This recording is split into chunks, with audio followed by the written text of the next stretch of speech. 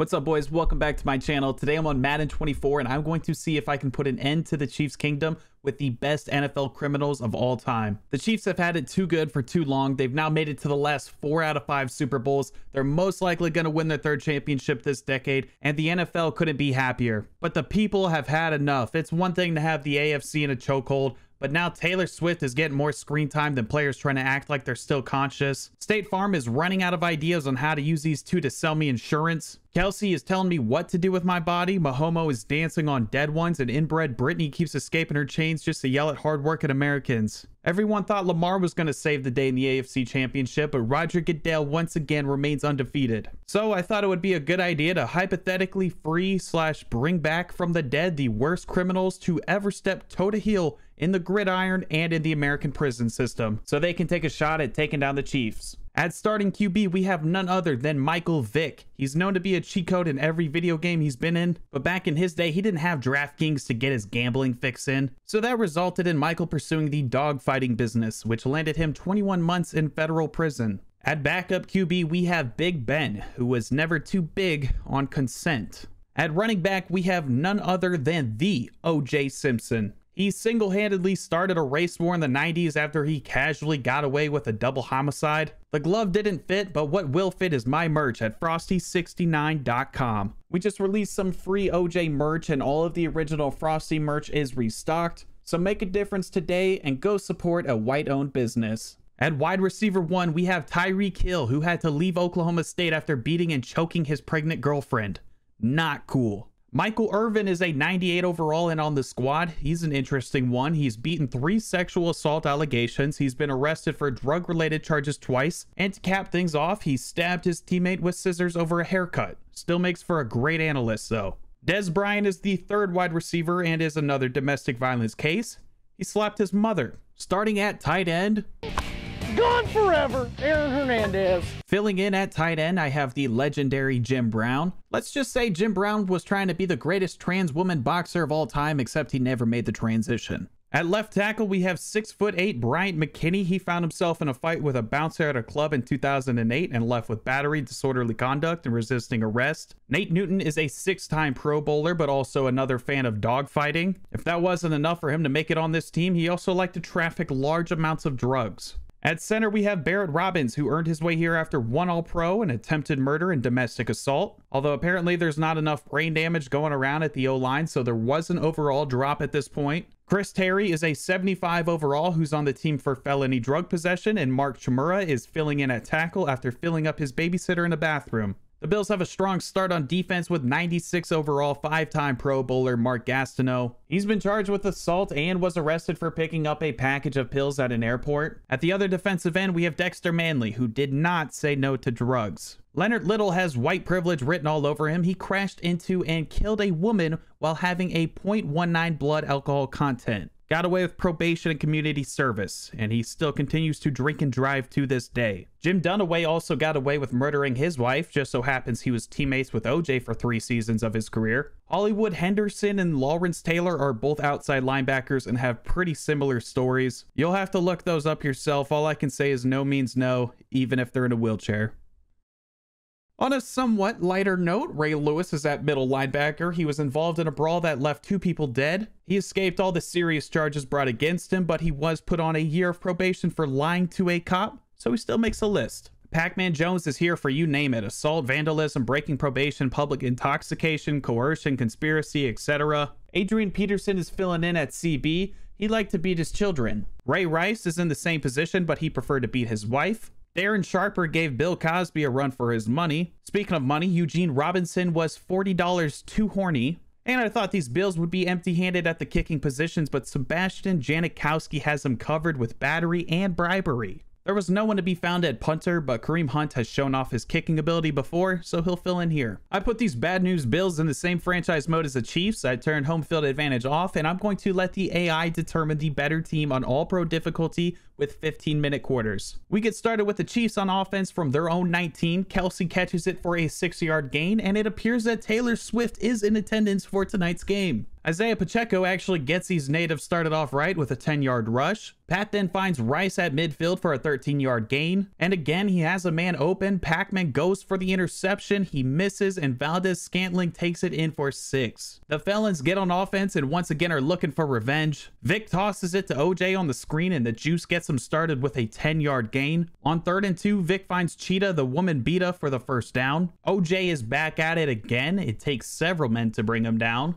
And on 2nd and 4, Vic takes a shot at the end zone, but it is picked off by Snead at the 1-yard line. The Chiefs managed to get out of this predicament with their back against the wall, which based on prior history is uncharacteristic for some of these Bills defenders. But on 3rd and 6, I knew they wouldn't let them get far. The Chiefs tried the screen, but they were met by Hollywood and Ray Lewis. The scoreless Bills are back on offense, but they get a strong start with a 34-yard reception to Des Bryant. They give it to OJ, and he takes it for 17 yards. Vic starts barking at his team to run the audible. He finds Irvin. They get the first down on the 18-yard line. But on 3rd and 9, the pass is no good. They are lucky to not have been intercepted, and they will settle for the 3 points. The Chiefs are back on offense. First play of the drive, Mahomes throws it to Darren Sharper, who plays for the Bills. The Bills have amazing field position, and OJ improves on it with another unstoppable drive up the middle lane. Vic finds Des Bryant on 2nd and 9 for the first down. Michael Vick has time in the pocket. He takes a good look, but decides to run it in himself. They can't catch him this time, and the Felons go up 10-7. We're back in the second quarter. Taylor Swift is still here. We're going to miss half the footage of the Pacheco run, but I just wanted to make sure everyone, including all the Gen Zers, knew she was here. The Chiefs have moved it up to the 16-yard line, but on 1st and 10, Gastineau assaults Mahomes for a 12-yard loss on the play. But that isn't going to stop this machine. On 3rd and 17, he finds Kadarius Toney for a touchdown. I didn't know he was still on the roster, but the Chiefs are now up 14-7 on the Felons. The Bills get back on offense, and out of the gates, they throw it to Des Bryant for 28 yards. OJ Simpson is a man on a mission. He carries 2 defenders on his back for another first down.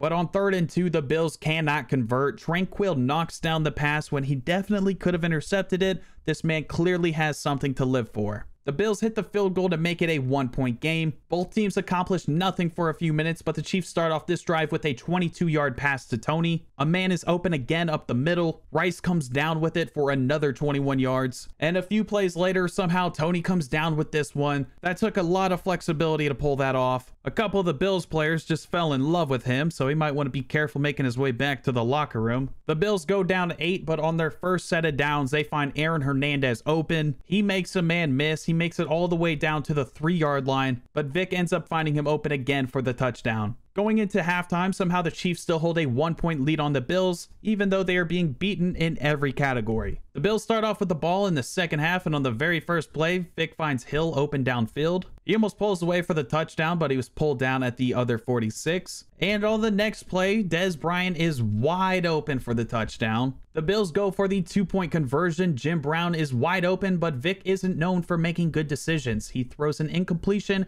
and the Bills remain awkwardly up 5 points. You'd expect some of the Bills defenders to come out with a real boost of energy after halftime.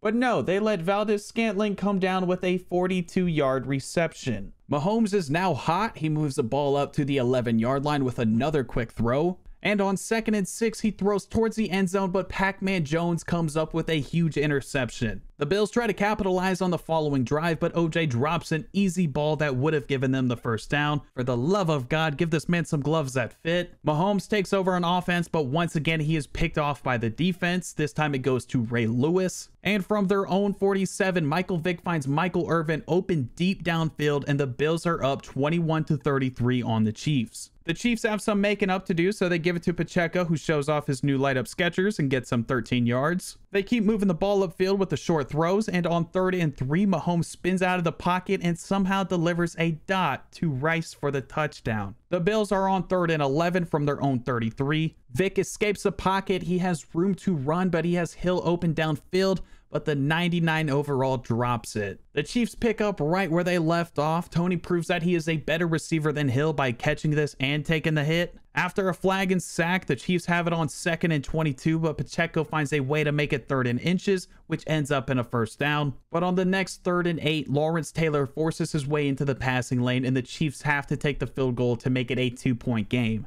The Bills got back on offense and responded by going 3 and out. And before the end of the 3rd quarter, the Chiefs flipped the field and put themselves in scoring position after back-to-back big gains. From the 21-yard line on 3rd and 10, Mahomes misses Kelce on what would have surely been a touchdown, and Swifties around the world are shocked. The Chiefs still end up taking the lead with that drive. They hit the field goal and are up 34-33. The Bills come out and have another incredible drive. The Chiefs are still hot and are quickly making their way towards a touchdown. From the 28-yard line, Mahomes throws it towards the sideline, but Ray Rice comes to the rescue. He picks it off at the 30. He's off to the races, but did you know you can save more when you bundle your home and auto? Patrick Mahomes takes him down at the 1-yard line. Although, to be honest, there is no stopping O.J. Simpson in this situation. He brings it in and the Bills are up again. They go for the 2-point conversion to go up 7, but once again, they cannot convert and they will remain up 5. The Chiefs have the ball again and Valdez-Scantling extends for the best catch of the game. And on 3rd and 6, the script writers are deep in their bag. Kelce is wide open and he takes it in for the easy go-ahead touchdown. The Chiefs go for the 2-point conversion midway through the Taylor cam, but they can't convert. The Bills come out on offense and are still making bad choices in life and in football, so they give it right back. The Chiefs start this drive off with around 6 minutes. They can't miss and they keep burning clock. They brought it all the way down to 2.5 minutes before Travis Swift caught another touchdown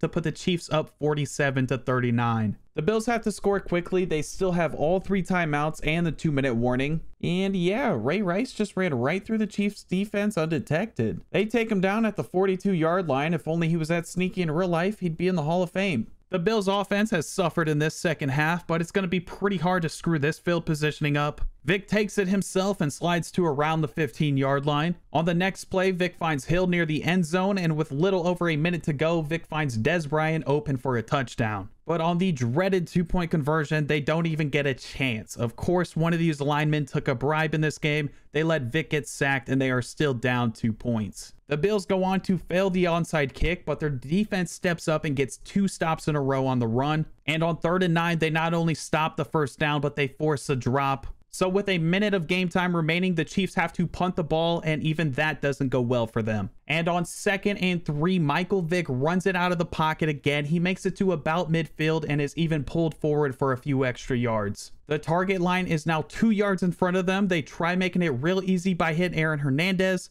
but he drops it. So with 10 seconds left, they give it to the old reliable O.J. Simpson, who broke the game and brought it to the 45-yard line. The Bills call their final timeout. They are 2 yards in front of their target for Sebastian Janikowski. It's all up to him and his foot to decide the ending of this game, but the Bills come out in Hail Mary formation. They chuck it into the end zone and chuck this game away. If that isn't the most poetic way a bunch of criminals can end a game, I don't know what is. It appears no one can beat the Chiefs this year. I'm sorry, 49ers. The script is in. Looks like it'll be 42-27 Chiefs and include one slow, passionate kiss in the middle of the field at the end of the game. But thanks for watching. Let me know who I missed. Feel free to argue with each other in the comment section about the Ravens-Chiefs game. YouTube, please be chill about my monetization, and I will see you in the next one.